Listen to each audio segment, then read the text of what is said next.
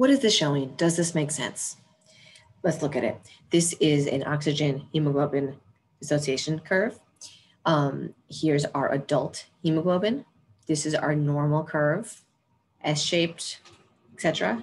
What is up with this fetal hemoglobin? So, right, in a fetus, the hemoglobin that's made. What's up with this left shift? And does that make sense? Left shift, what does that mean? That means increased affinity.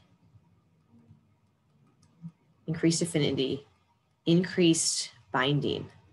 So it's going to bind oxygen more easily than adult hemoglobin is.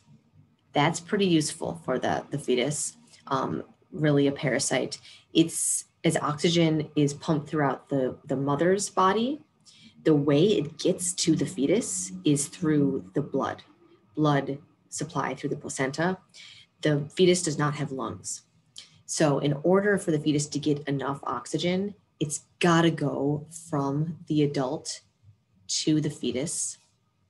It's gotta be a higher affinity in the fetal, for the fetal hemoglobin for oxygen transfer to the fetus. That's an important example of a left. It's not really a shift. I guess when you are born, you have a right shift.